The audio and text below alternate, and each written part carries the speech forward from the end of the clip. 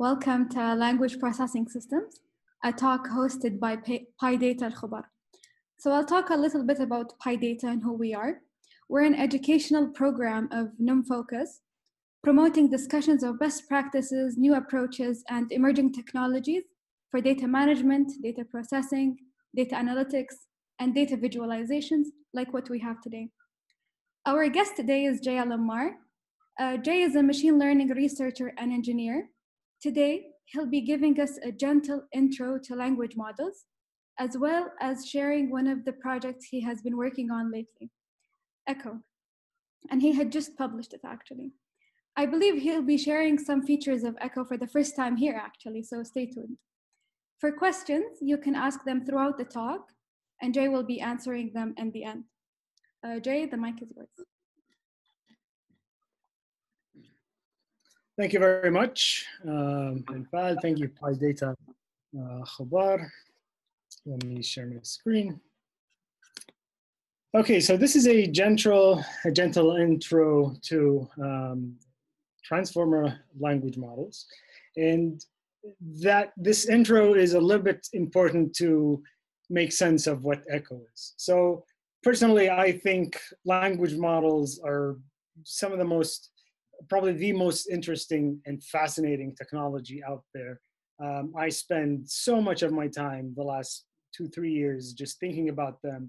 And over the last 5 or 6 months, I started focusing on them full time. And that's when my exploration about how they work it culminated in some tools that I put together and I released as Ecco. So Ecco was released last week.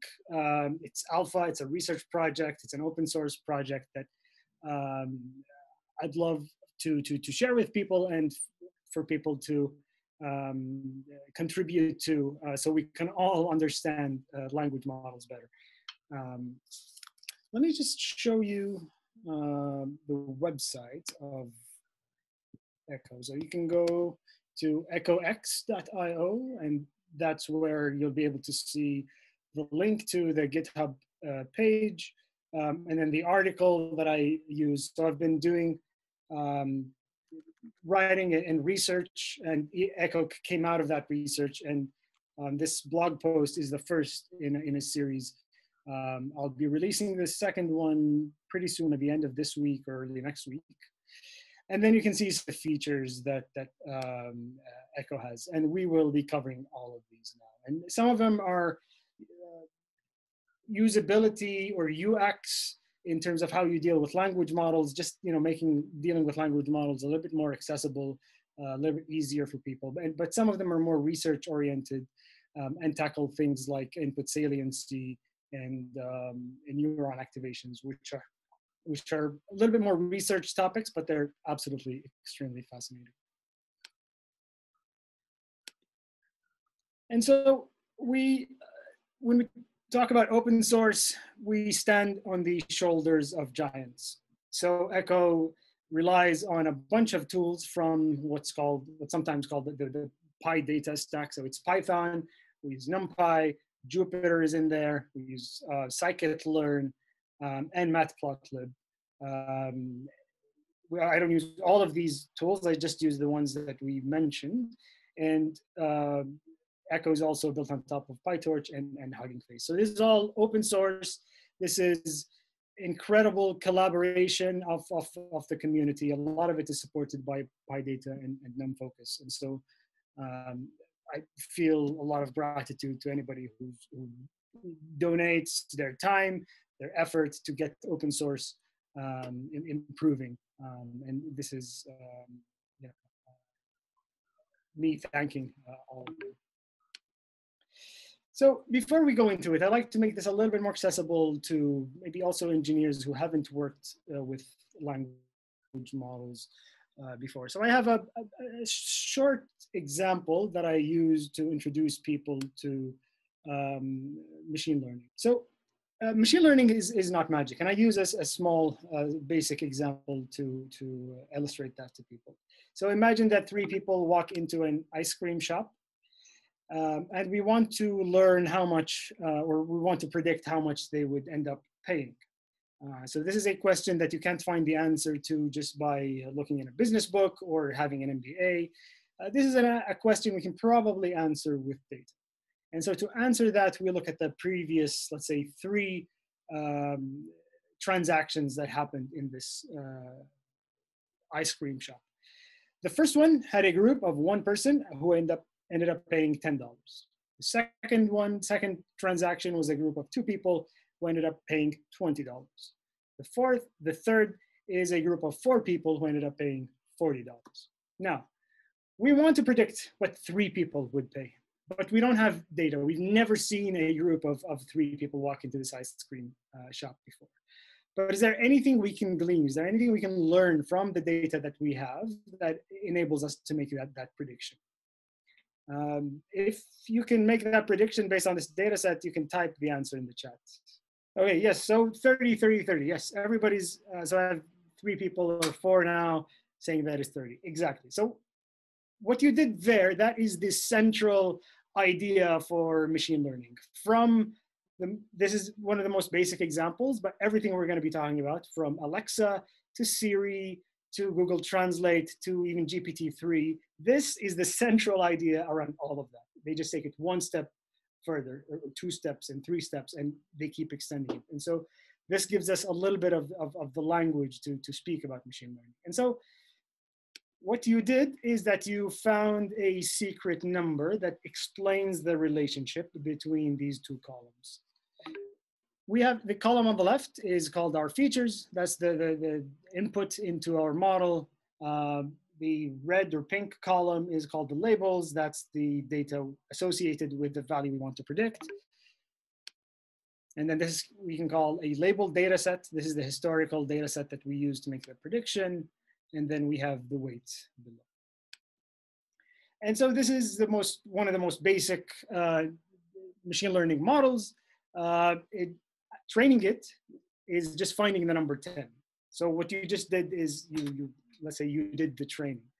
And then to make a prediction, you just give it the input. So 3, you just multiply 3 by 10, and then 30, that's the prediction at the end. So this is the simplest machine learning model. This is the simplest neural network as well. It's a neural network of just with 1 weight, which is 10.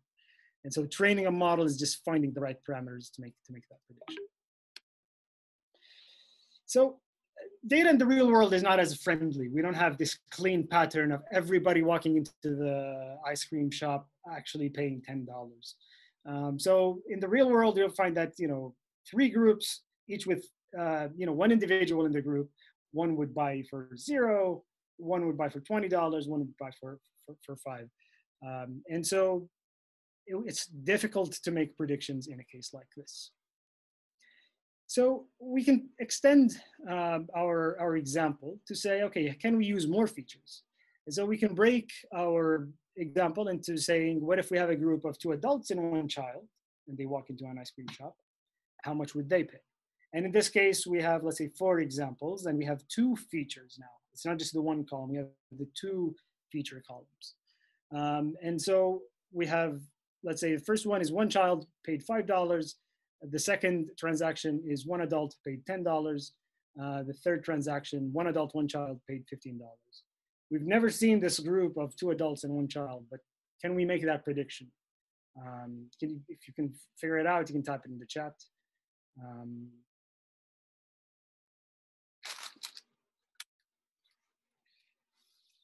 25. Yes, that is correct. Exactly. So you just trained another model in your head, another simple model. And that model associates a weight for each column.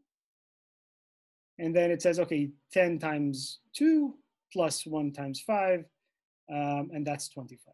And so this is a neural network, let's say, of 2 weights. So this is a little bit more sophisticated.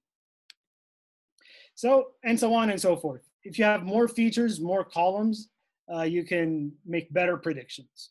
And so instead of just the number of people, you can talk about the temperature, the time of day, so on and so forth. So the relationship between features and labels can be easy, or it can be complex based on the data, based on what you want to predict. And so we have a list of different types of models that we can use to make predictions. These are some examples from them. What we'll be addressing more here are towards the bottom, which is neural networks. There are some examples of neural networks. RNNs used to be what a lot of natural language processing was using. The transformer model has been eating up NLP and sort of dominating most of the tasks in NLP. And now it's also doing, it seems to be doing that for computer vision as well. So when we talk about language modeling, we can think about a feature and label data set kind of like this, where one example is that if we say Shawshank, we want the model to predict redemption. Because, you know, the Shawshank Redemption is the famous movie and story, yeah, great movie. There aren't many words that usually come after redemption, and so if a model predicts this, it's good. And so language models are trained on data that is scoured from the internet. So we get all of Wikipedia, we get data from elsewhere, and we break that into examples, and then we train a model against that. And you'll see that there are some features that, like, good. A label can be morning, and could also be evenings, because good morning is a commonly used phrase, good evening is a commonly used phrase. Another way where language makes this a little bit more advanced is that we're not talking about just one number or two numbers. A word is not one input into a model. A word is usually broken down into what is called an embedding. And so a word is represented by a vector or a series of numbers. And we have methods to turn words into embeddings. And I can refer you to my blog. There's a post called The Illustrated Word to Vec about the model from about 2013 that became very popular. So this is a way for you to, if you haven't been exposed to word embeddings, this is probably a good introduction to that. So when we talk about language models, and NLP has been doing incredible things. It's surprising. So if you time travel somebody from 1,000 years ago, and you bring them to this age, they would probably be surprised that we are talking to devices and we're talking to things, and these things are talking back to us. So we talk with Google and Siri and Alexa and Cortana, and that's incredible technology. A lot of us have gotten used to it, but it's absolutely amazing when you think about it in just the context of history. Let me show you, let's take an exercise, an example. I'm going to say a word, and in the chat, I want you to try to predict what word I'm saying. So this is just an example for how language models can be helpful to technologies like Siri. So the word is principle. What do you think that word is spelled like? Can you type in the chat? Principle.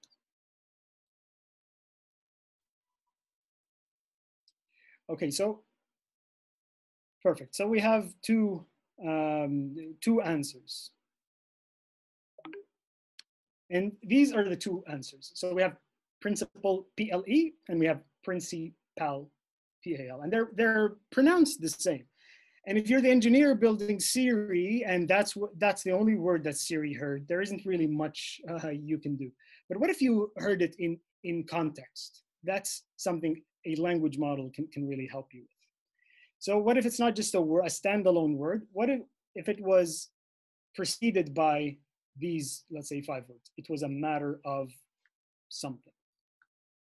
So this is a thing that language models can help us with, in terms of really telling us what is the probability of this word coming next, or the other word coming next. And with that, I will switch to a notebook that I will be sharing with you later, where we can start to see how Ecco can be helpful in those cases. So, can I see my screen? Is the text readable? Okay, perfect. So when you want to use Ecco, you just do pip install Ecco. It's on PyPy, and then you import it. And then what this does is it creates a language model. It downloads a pre-trained language model from the Hugging Face package. And so if you have never used a notebook before, these are just cells of code that we can execute by just pressing Shift Enter. And this is running in Google Colab, so you don't need to set up your environment. So here we just load a pre-trained language model. So this is a language model that has already seen a lot of text, and it was already trained, and it knows a little bit of English. And so with Ecco, we say, this is the input. It was a matter of, we pass this to Ecco, and we say, okay, generate one word for us. This is generates one token or one word. And we want to save that as output. And so when we run this cell, it goes to the language model, and the language model says time. It was a matter of time. So unfortunately, it's not principal or principal. We don't know which one yet. But we can do another thing in Ecco. We can say, okay, this is a view of Ecco that shows you the input and broken down into the tokens that the language model saw. And we can see that the output position is number 5, right? So there's 0, 1, 2, 3, 4, and then this is 5. So we can say, use Ecco to say, okay, in position 5, what are their options? You outputted time, but to produce time, you must have ranked the probabilities for so many words. And so if we run this cell, Ecco would create this visualization to say, okay, at layer 5, which is the end of the model, the token time had 16% probability. That's why it chose it. But then there are other possibilities. Could have been, let's say, it was a matter of the, or it was a matter of fact, or it was a matter of a. So these are all possible tokens that could have come as the completion in that blank. It could have been faith, and then there is principle, PLE. And so this is the one that is, it's ranked 7. And so what a language model does here is, a language model knows about 50,000 words, this one, Distill GPT-2. And what it really does is that it gives a probability score to each word that it knows. And here they add up to 1. And so then we can, if we're generating text, we can just select the highest probability word, or we have other methodologies of what's called decoding. These are decoding strategies. Another thing we can do to explore this using Ecco is to say, okay, let's get the token IDs of the 2 words that we're interested in. And so these are the 2 numbers of token IDs, and I plugged them here. And this is another method inside of Ecco that will be in the blog post that I'll be publishing. And this compares principle with principal. So it was a matter of blank. And then in this, what word could have come in this blank? Principle was, at the end of the model, it was ranked number 7. So it was the 7th highest ranking word. But this one, principle, PAL, was 1,600. So it was not even close. So the model is fairly certain that it is principle like this. So this is a graph that you can use to see what words that you're interested in could have been filled. This is matplotlib and Seaborn on top of it. So yes, this is a Seaborn heat map with some, and hello Vincent, tweaking, and the color, there's some tweaking for the color here and how that's shown.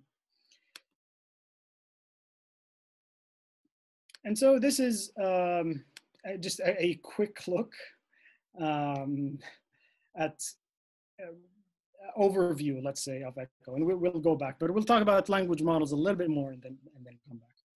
And so this is a visual of what we can say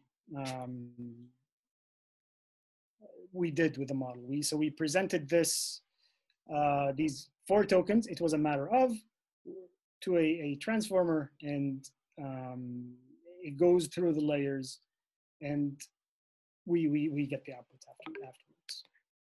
And so that's the demo that the quick demo that we just went into. I understand the importance of things by looking at applications. And I want to talk about applications of language models that are probably around you. So let's say you go to Google to search something. Let's say you're interested in Siri and Siri's technology, and you search for Siri tech, and then you have your recommendations kind of like this. And then you have a search result kind of like this. So these are just screenshots for me from my phone. You click on this search result, and then you have the result highlighted like this. I don't know if you've come across this highlighting yet, but it's, you know, for me,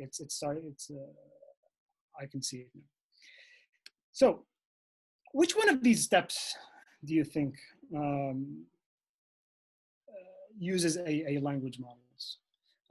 If you can post that in the chat, I would. So step 1 is searching, step 2 is the search result, and step 3 is actually clicking on the result. So which of these 3 steps, if you can type in the chat, which step do you think used a language model? All 3? Okay, so it's pretty unanimous that all 3 have used language models. And you're actually correct. So it's not just 3. I kind of tricked you here. There are about at least 5 usages of language models here.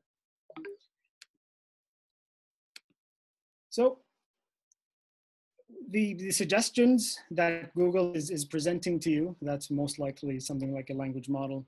The suggestions, the autocomplete by the keyboard is the most used language model that all of us use hundreds, maybe thousands of times a day.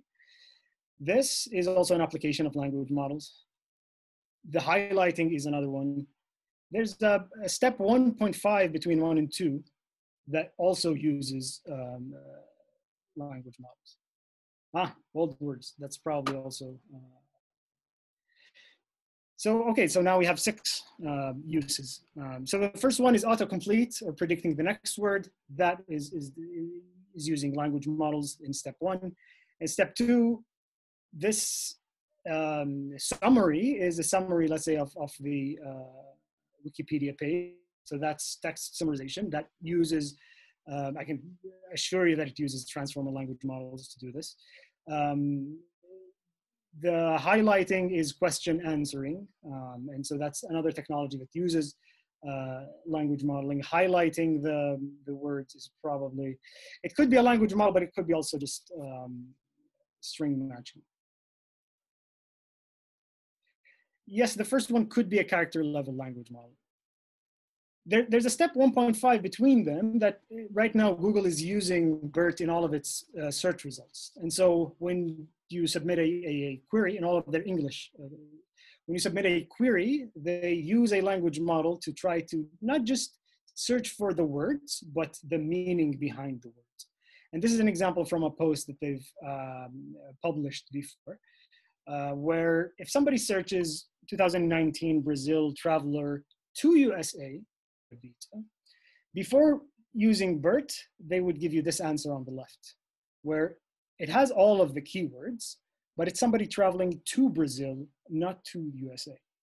But then after using BERT, search is now able to understand, let's say, quote unquote, the meaning behind the sentence a lot better. And the quality of search has improved a lot better than just matching keywords and strings.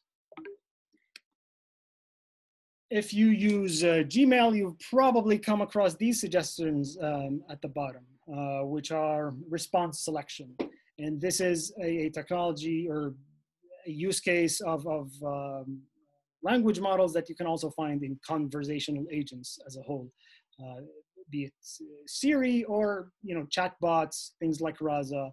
All of that is response selection, and that is definitely based on language models. So this is just to say that language models are all around you. You either realize it, or I hope you're realizing it now, and they're really changing the landscape of what technologies are being able to. So I think it's a very important tool in the toolbox of any engineer to really try to understand what language models are doing and how they work. A word on training a language model. What is most commonly done now is a two-step way of training these models. And so we can do pre-training, which is language modeling, which is just predicting the next word. So we get a lot of text from the internet and we train a model to be able to predict that next word. Once we do that, the model turns out to encode a lot of knowledge about the world and knowledge about language. And then we can take it a little bit more training to fine tune it to be able to solve a different task. A word on pre-training. So this is an example of training, let's say, or pre-training the model in the beginning. So we give it 3 words and we know what the completion should be. The model is not trained, so it will output a junk result. We know that it's wrong. We can calculate how wrong it was. We back propagate that. So this is the loop of machine learning and training models as a whole. And so we do this thousands of times, and then we have a trained language model. And that's the first step of pre-training.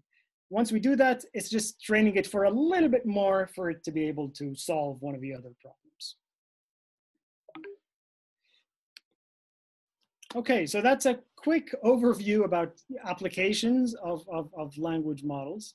Let me show you a couple of things that I thought were interesting while exploring some language models. So I said that language models not only capture language, but they also capture some world knowledge. So if we tell a language model to complete this sentence, if we say Heathrow Airport is located in blank, would it be able to really guess that we wanted to say London or not? So we can ask it to generate 5 words or 5 tokens, and it would say it's at the heart of the city. Well, we can't say that this is a wrong answer. It's perfectly acceptable. Unfortunately, it's not what we were looking for, what we were trying to probe. So we can say, okay, let's change our input prompt a little bit to say Heathrow Airport is located in the city of, and will that be able to really probe the model to give us a city or not? And so we ask it to generate 1 word. And here it says is located in the city of London. So this is a successful question. Is it based on the data that the model is trained on? Yes. So this is a pre-trained model trained on a lot of data collected from the internet. And you don't need to train it, you just download it and you can play around with it and explore it. Generate 5 on the second. So yes, that is a request from the chat. You can generate 5 and Ecco would show you. So it's just London, period. So let's send it back to 1, and because I want to show you something else. So we saw the predicted words in the previous example. What other predictions are possible here for London? So London is the first or top token with 13%, but it could also have said Birmingham, Manchester, Glasgow, Edinburgh, all cities, notice, and all British or UK or English cities in England and around England. You can change this top K to say, if you want to look, because the model has already scored 50,000 words.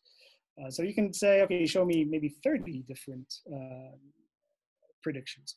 You will get some from Ireland, Westminster, and then you get these partial. So the models are not only outputting words, they can also output tokens, which are part of words. So it can be same or in something else. And you can see the ranking of each token, but also the probability that the model has scored. So another thing that's also interesting is rankings. So if you tell the output just to output rankings, this model we said is 6 layers. The last layer is the one that ranked London first. So we can see throughout, while the model was processing this input, what each layer ranked the token London as. And so at the end of layer 0, it was ranked 800. Layer 1 is 270. So you can see the layers are slowly elevating the ranking and the probability of the word London until the last layer really says that, okay, this is the answer. And we just pick the top one as our. And so a lot of this type of visualization is inspired by this incredible blog post called Interpreting GPT, the Logit Lens, by the Nostalgiabrist. I don't know, we have a name for him or her. So check that out. It's absolutely incredible. And a lot more will be coming about this in the coming upcoming blog post. One thing here is, since we're talking about completion, let me see what my next slides are. Okay, yes, we're good. So I love this prompt and giving it to GPT. Let's say the countries of the European Union are new line 1, Australia, 2, Belgium, 3, Bulgaria. So I want, before asking this or seeing the output of the model, there are a few questions. Can the model continue, understand that there is a list and continue numbering it correctly? Can it follow the same formatting that we used here? Then is it able to actually name countries and European ones? And will it notice that they are alphabetical or not? And so this is the prompt, and we tell the model to generate 20, and we ask it to sample. So not just to pick the highest scoring token. So Ecco will show you the output as the model generates it. And so this is where the output starts at the arrows. And so the model is saying, okay, Croatia, new line, 5, Denmark, Estonia, Finland. So you can see the numbering is continued. The periods are there. It's the same sort of formatting. This is C, D, E, F. It is also alphabetical. These are all countries. And it stopped. So that's 20 tokens. And so that's, this is still the GPT model. And I like this because it shows, a few things, and we'll get into that a little bit. I showed you the ranking for London here. So we can actually see or graph the ranking for all of the tokens that the model output. And that's what we'll do here. Is that not beautiful? So look at the patterns here. There are some columns that are generally pink, and that's the new line and the period. So from layer 0, the model very early on realizes what this output token should be like. So the earlier layers are able to notice that, okay, yes, now we're going to output a new line or a period. For the numbers, so this is 5, this is 6, this is 7, they tend to be resolved at around layer 3. And then layer 4 really elevates that token.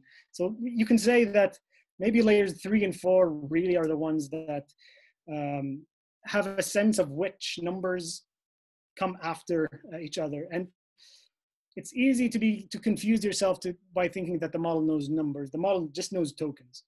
So it just knows that 5 is probably a token that usually would come after 4. You can see that the words, the actual list items, the country names, are usually resolved towards the end. They need a lot of the model's, let's say, representational capacity to be able to be resolved. We chose 1 in almost all of them, but then here we chose the 5th highest ranking one, which was Denmark. That is because we said do sample here. So it just picks based on the probability, it picks from the top 50 tokens, and it just gives us interesting results this way. And so this is the type of visualization that I really love, and it just tells you about the various layers, and you can take that to bigger models and smaller models and different kinds of input and to look at that. So a lot of this is based on the incredible work by the nostalgists. So one of the main features in the literature of explainability and interpretability in machine learning, input saliency is one thing that is used. And so we can use that or have a view for that here. What this says is that the darker the color is of the token, the more that token had, we attribute that to the outputting of this token. And so when the model was creating Croatia, the tokens that had the most, let's say, attribution to actually generate that token are Bulgaria and Austria, and maybe the countries. So I was thinking about countries. This is an interactive visualization, so you can go here and see the new line. The new lines are usually, the model focuses on the token preceding it to maybe get the sense that the word is done or complete. The numbering, the model looks at generally tends to look at the previous numbers and the previous list item. So this is a simplified view, and then you can also have the detailed view that will show you exact numbers. And so when you're moving over the names of the countries, you can see that these lines, let's say call them spark bars, are indicating that the list items are the ones most responsible for the model generating this output. The same thing with the numbers. The model sort of attributes this to looking at the previous numbers. And when you're on the new lines, it tends to almost always look at the previous token. So this can be overlapped a little bit with attention, and I'm working on things that sort of compare and contrast input saliency to attention. And so this leaves us with one last major feature in Ecco to discuss, but before we do that, we need to just introduce a little bit more of detail about the models. So a transformer language model, we showed that it has a number of decoder blocks or layers. And we saw the model with 6 layers. Each layer has 2 major components, and each of these components has, we can say, a general role. The first major component is the feed-forward neural network. And that is the component that is able to generally tell or encode what words tend to come after previous words. And so when we say Shawshank, the feed-forward neural network is the one that is going to predict that probably redemption is the following word. So this is the one major component of the decoder layer. It's not the only one. The other one is self-attention. So we looked at this example in the beginning. It was a matter of. So if we only had a feed-forward neural network, it will only be able to tell us what words usually come after of. And that would not always be helpful because that does not have context. Self-attention is able to bake the representations and the understanding and the meaning of all of the tokens before the word that we're currently processing. And so these two working together, they're the ones that empower these transformer layers, and they're the ones that empower incredible applications like GPT-3 and BERT and everything we see in NLP these days. And so these are the two major components. There's a lot of work visualizing self-attention or attention. So I haven't done much of that. I have some ideas and some things that I might roll out in the future, but I would like to refer you to XBERT. It's an incredible visualization portal where you can input some tokens and choose a model, and it will visualize self-attention for you. So that I did not work on, but I did work on the feed-forward neural network, and that's our last view that we'll be looking at. If you'd like a little bit more understanding about the components of the transformer, I'd love to refer you to my blog post, The Illustrated Transformer. And with that, we can do our demo of amateur brain surgery. And this one you can find here. So this is the notebook that we'll be going over. So it's in the eccox.io, and then you can click on this collab, and it will open up the notebook for you, and you can start experimenting with it right away. And I don't know if I ran this before, but what this does is install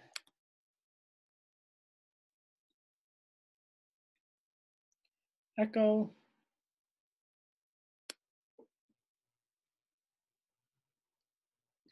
I did not yet write there's a question that, did I write the paper that presents the library? Not yet, I'm doing that right now. Right now it's a blog post, but there's hopefully gonna be something a little bit more formal. So we've installed Ecco, and then we can download the model. So you can also try different models, by the way. So this can also be maybe GPT-2 for a bigger model with different results. And so what this does is this would download the Hugging Face pre-trained model. It's about 300 megabytes. And then we have this text that we present to the model, and we say, just generate one token, because we don't really care about what you're going to generate. We just want to understand your reaction to this text. And so here the model is processing this. It outputs some token, but we don't really care about that. It says so. So now what we have is, so output now has a variable called activations that stores all the activations of the neurons inside the feed-forward neural network. And it has this shape. And so the model has 6 layers. And so that's the first dimension here. Each layer of the still GPT-2 has 3,072 neurons. And the length of this text is 354, let's say, tokens. And so this is the activations vector here. You can visualize it. I think I still have some visualizations methods for activations, but it's a little noisy. So one incredible way to shrink down that noise and get some signal out of it is to do dimensionality reduction using something called non-negative matrix factorization. And that's what we do here. It says, okay, take these activations and break them down into 10 components. There's a question here from Vincent. I gotta ask, what front end are you using here? Is this custom D3 rendered as HTML in the notebook, or are they IPy widgets? This is D3, custom D3 rendered as HTML. So Ecco is actually 2 things. It's a Python library, but it's also Ecco.js, a JavaScript library. They're separate repositories, both are open source, and it uses both of them to actually output these. And so this is the output of exploring this to the 10. And here we can see, it broke down 6 times 3,000 is about 18,000 neuron activations into 10 different factors. The first factor highlights this. So there tends to be neurons that focus on the word that and though. A second factor, a second pattern in the activation tends to be, let's see, I'm running out of RAM a little bit. Okay, he, man, really. So this is one way to look at this. What I really love is this, when we look at only the first layer. So we can say, okay, break it down into 10 components, and these neurons of the first layer, let's try to find the underlying patterns in their activation. And that's what we have here.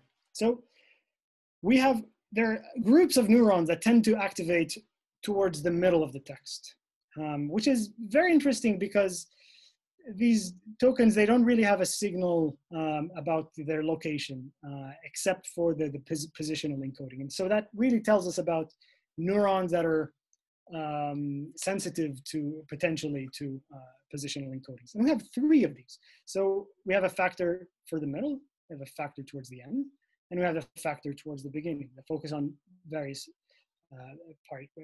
parts of the text.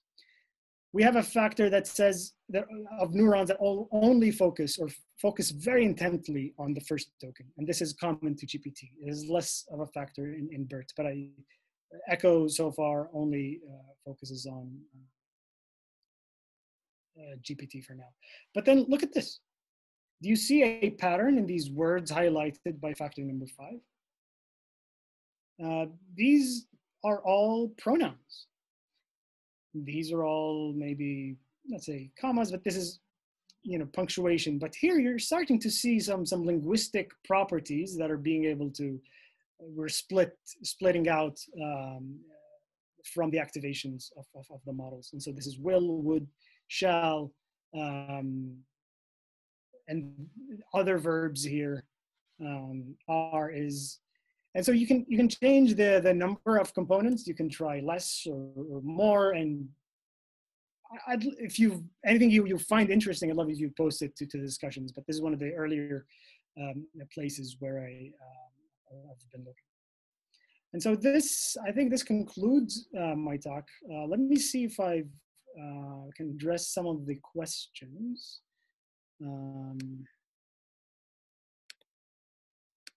Let's see. Okay, yes. So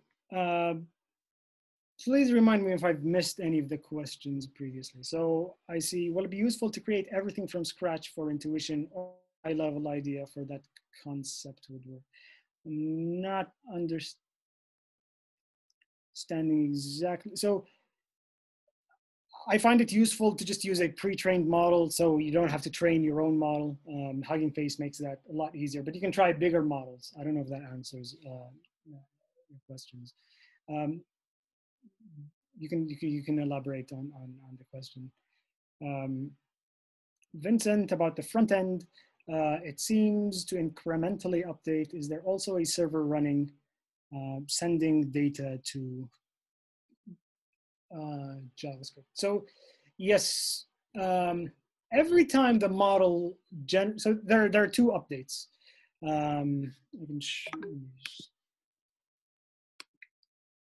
So these updates are all on JavaScript. So the Python backend has given the JavaScript package everything that it needs. All the tokens or their activations. So all of this shifting here happens on the JavaScript side. When you're outputting a token kind of like this, the Python sort of backend keeps invoking the JavaScript and saying, oh, we have a new token, display it. We have a new token, please display it.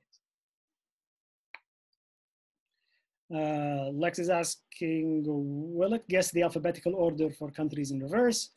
I'd love for you to try that and let me know on Twitter.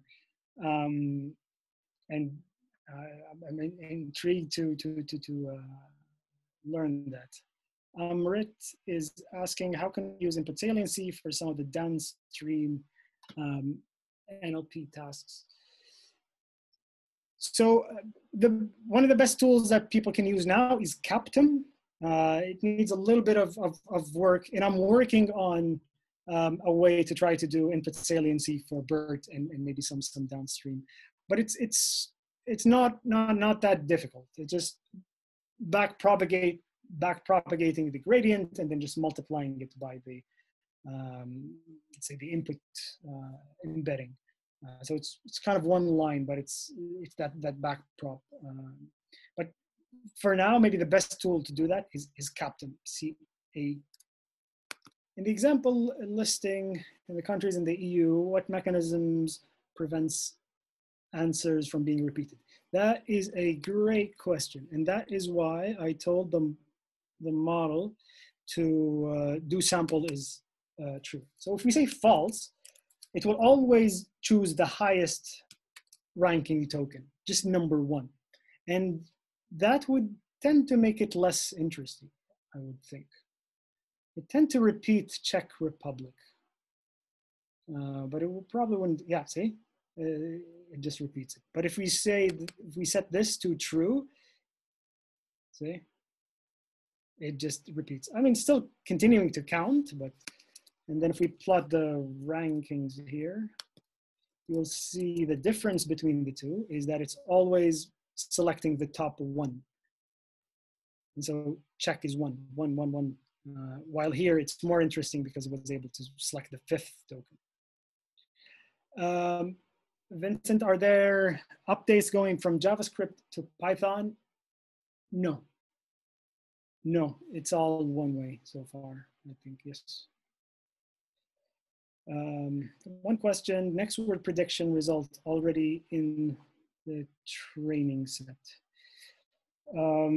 Yeah, so the training set is extracting a lot of next word prediction examples from real world text. So that's the language modeling task that these models are trained on.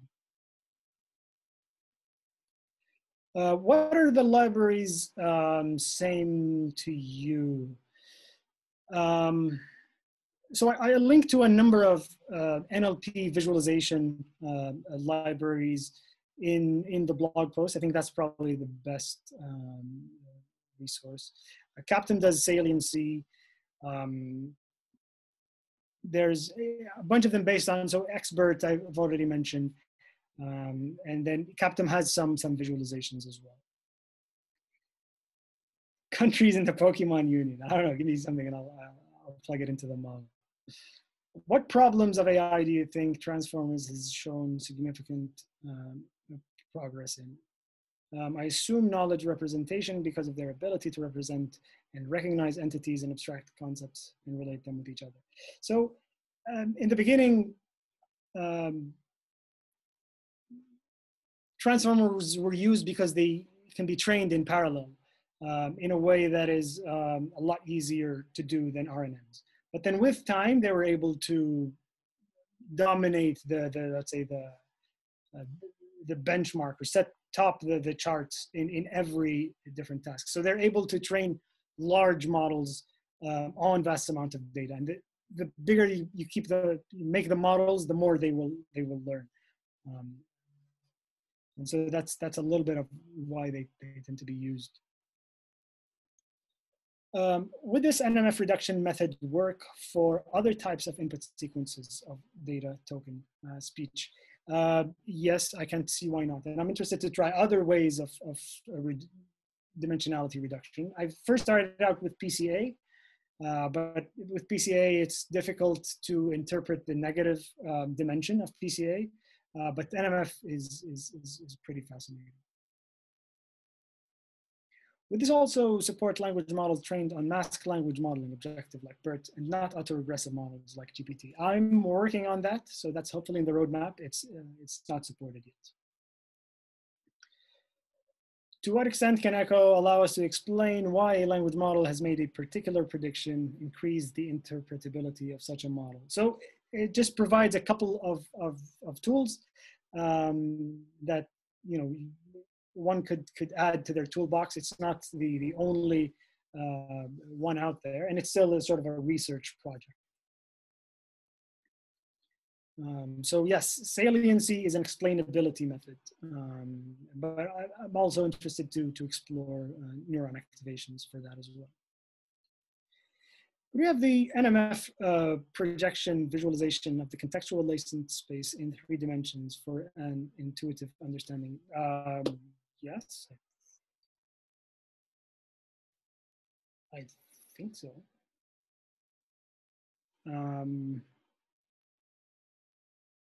Yeah, I think there's a lot we can do with that. I haven't wrapped my head exactly around this use case, but let me think about it a little bit.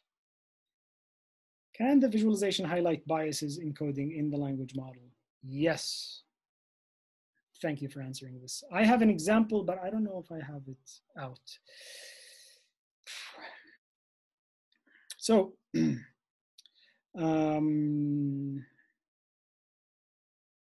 okay, we'll do this live, and we'll maybe close with this. So you see this visualization. We can use this to maybe probe for bias in language. So we can say the text is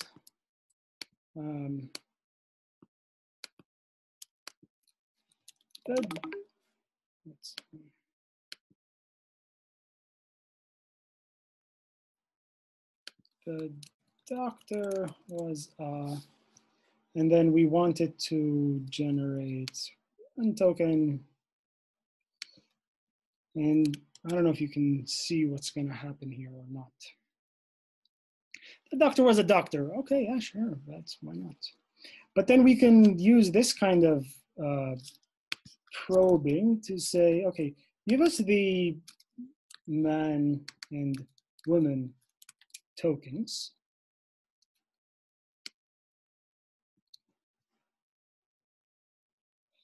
And then watch out for these 2 tokens. How did they rank, I guess? Nope. Yeah, I'll put 1. Okay, so we need to change the position. Position here is 4, so this will be 4.